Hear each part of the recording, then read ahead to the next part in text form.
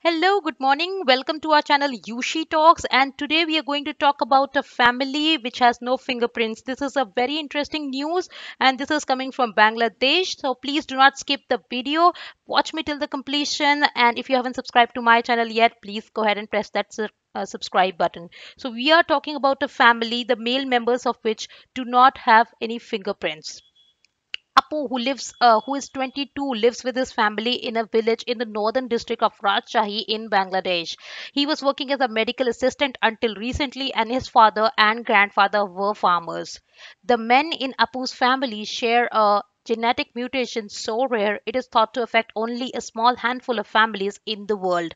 They have no fingerprints.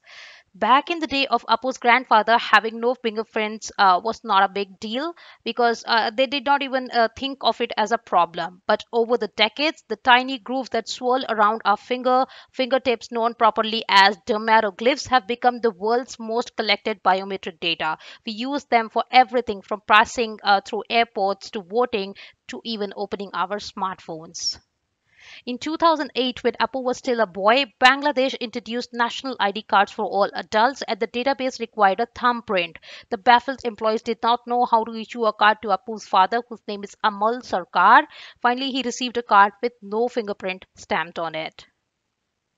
In 2010, fingerprints became mandatory for passports and driver's licenses. After several attempts, Amal was able to obtain a passport by showing a certificate from medical board. He has never used it though, partly because he fears the problems he may face at the airport.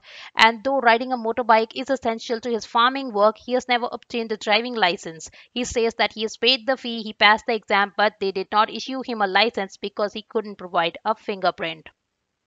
So Amal now carries a license fee payment received with him, but it doesn't always help him. He has already been caught twice and has been fined twice. He tries to explain them the situation, but it doesn't really help every time.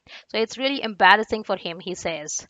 In 2016, the government made it mandatory to match a fingerprint with the national database in order to purchase a SIM card for a mobile phone.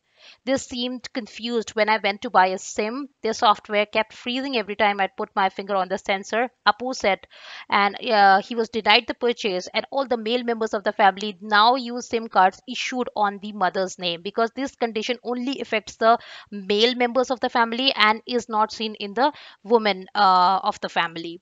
The rare condition likely afflicting Sarkar family is called as adermatoglyphia. It first became widely known in 2007 when Peter Itin, a Swiss dermatologist, was contacted by a woman in the country in her late 20s who was having trouble entering US. Her face matched the photograph on the passport, but custom officers were not able to record any fingerprints because she didn't have any.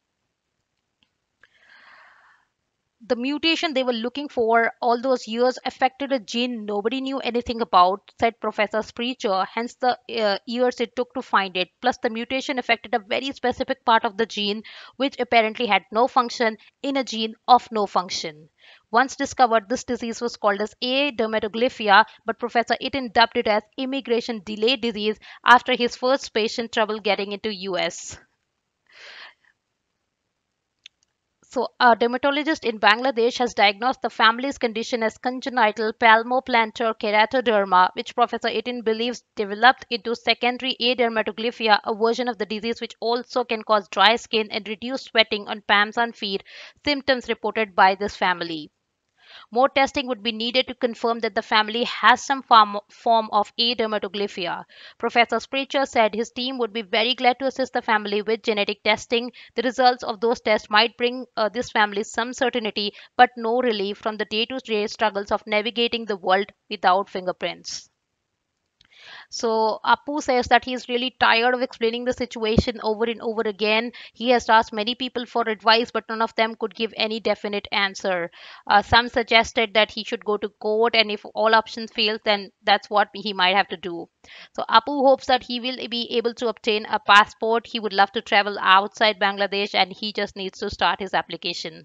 So that's all we have for you in this story about the family that has no fingerprints. Do let me know how do you find the story in the comment section. And if you would like to know, more about such kind of stories around the world, I can make, videos on that. So if you haven't subscribed to my channel yet, please go ahead and do that, and let me know how do you find this. Thank you for watching me so far. You have a wonderful day ahead. Bye bye.